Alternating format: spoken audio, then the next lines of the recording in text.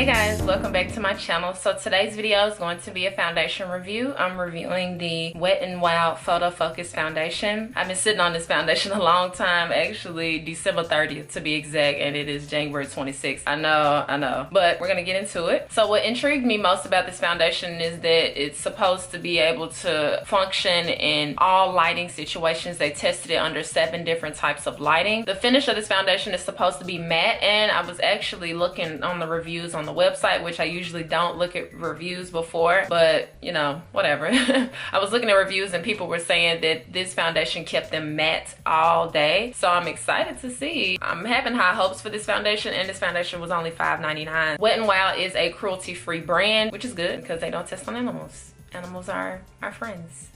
This foundation is in the traditional 1 fluid ounce, which is good, and it has 20 different shades, which is also good. But again, like most foundations these days, they don't have a wide range for women of color, so there are a lot of shades, 20 different shades, but there's only 5 shades for women of color, so that's something to think about and test out if you do fall in those 5 shades. I actually originally bought mocha, I think, and that was too dark for me, so I sent it back and I got Toffee instead. So yeah, and there's not free returns.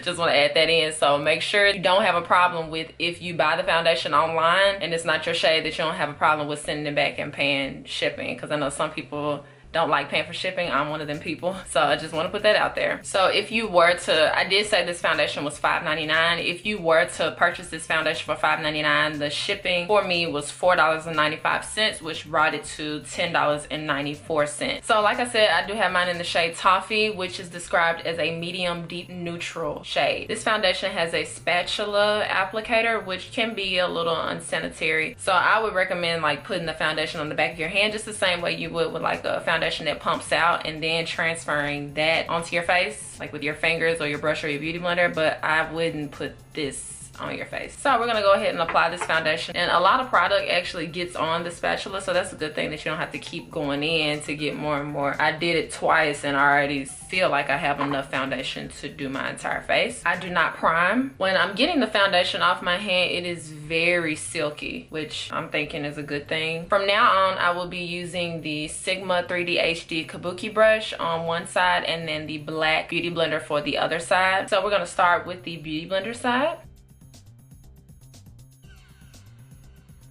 So it really is a matte finish. I really like the finish of it. It really looks nice on the skin. It doesn't look super cakey. So this is the brush side.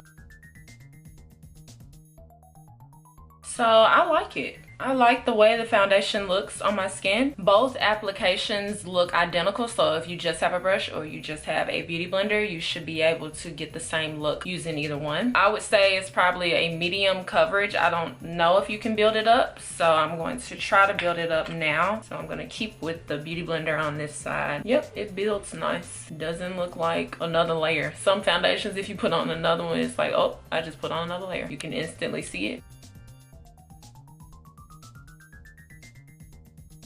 Yeah, so I really like this so far. I've been sitting on this foundation and now I feel bad because it's like, dog, I could have been using this. But I do notice that when I put it on my hand, it looks like this. And then you can see on the outside, it kind of oxidizes just a little bit. It doesn't look super bad on my face. It looks kind of normal. And I'm noticing that my smile lines aren't creasing significantly as they already will try to do with certain foundations. So that's 2 thumbs up already. So one last thing, I wanted to zoom up to show you guys the texture.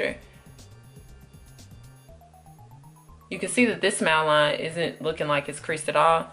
This one kind of is, but this one is doing good. And my forehead looks nice.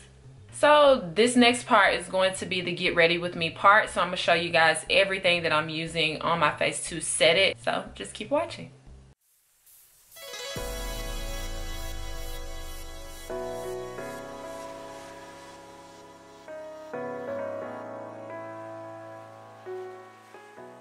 Alright, so I just finished applying all the rest of my makeup, and my final thoughts on the foundation is that I really like the formula of the foundation, but I don't like the shade. I think in person it looks different than it does on camera. In person, it looks like my face has a pink tone, and then my actual skin has a skin tone, like a yellowish to it. But on my face, it kind of looks slightly pinkish, so I'm not a fan of the shade of it. It seemed like it oxidized a little too far, but I really like the formula of the foundation, so that's a bummer that the foundation shade isn't totally my friend. But I'm going to continue to wear this foundation throughout the day, and I'll check in with you guys to tell you how it's wearing as far as the oiliness. So yeah, just keep on watching.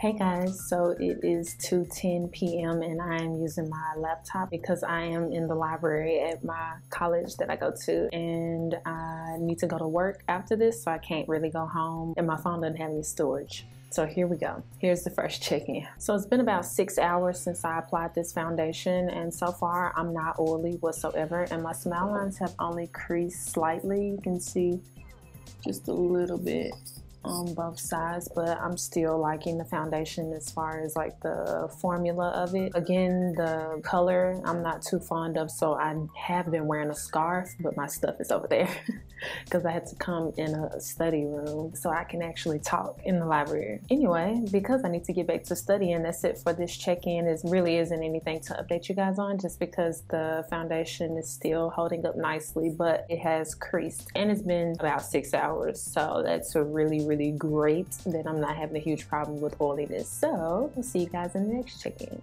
Hey guys, so it is 9:24 p.m. and so I've had this foundation on for about 13 hours, I think. Today was a really long day. I'm not even gonna lie. I'm exhausted and I have cat hair on me. My face is oily, definitely. I started getting oily at 5 p.m. That was around like the 9-hour mark, so that's really good that it took that long for me to start kind of getting oily. But overall, I think the foundation is a good buy, especially for $5.99. I mean, it's performing like a regular foundation that you would find in high-end stores, whether that's Nordstrom, Macy's, or Sephora. This is a really great foundation to give a try. I will add, however, that when I walk into my bathroom that doesn't have these intense lights, I'm not as oily as I am now. Every time I sit over here, no matter what foundation I use, when I sit over here in these lights and it's nighttime, so they're even more intense, that's when my foundation looks a lot more oily than it does like in regular lighting in my bathroom. If I was to go right now to like a party where it's dark and I use a flash, my face would be looking this oily. So it's just a matter of like where you are. This would be an issue for me to be oily, so I would apply blotting papers or translucent powder or whatever to refresh my makeup. So yeah, overall I think the foundation is really nice. I just would prefer the foundation to match a little more with my face, and you really cannot see it. I've already started to edit the first part of this video and you could not see what I was talking about. My face looks like it really does match my skin, but in real life it's slightly off, like slightly pinker, and I don't like that. I hope this review was helpful. Thank you guys so much for watching. Make sure you subscribe to keep yourself updated on my new videos, and I promise I'll see you guys next time. Bye guys.